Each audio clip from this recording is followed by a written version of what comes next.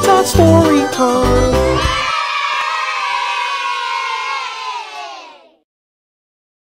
Hi, it's Miss Gina, and we're going to talk about how to swerve away from sin. Let me see you swerve.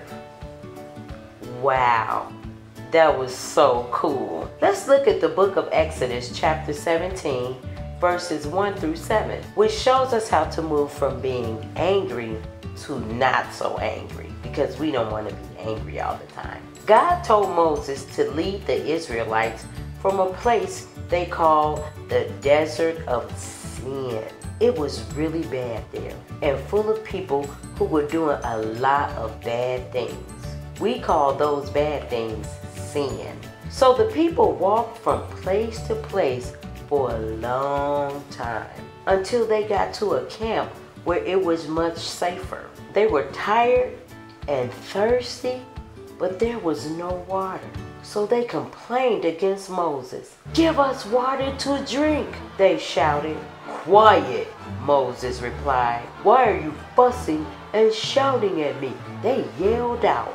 "Why did you bring us out of Egypt? Are you trying to kill us and our children and our animals too? We are thirsty." Then Moses cried out to the Lord and said, "What should I do with these people? They are ready to beat me up." Is beating someone up a sin? Yes, it is. The Lord told Moses, "Go in front of the people, take your staff," which is the long stick that he has in his hand, "strike the rock, and water will come out." Moses did those three things just as Jesus told him. He took his staff, he struck the rock, and the water came gushing out. Yay! The people now have water to drink. So what did we learn today? The people of Israel were angry with Moses, and even though he led them to a safer place, they fussed at him and tried to beat him up. But Moses did not try to get back at them. Instead, he swerved away from their complaining.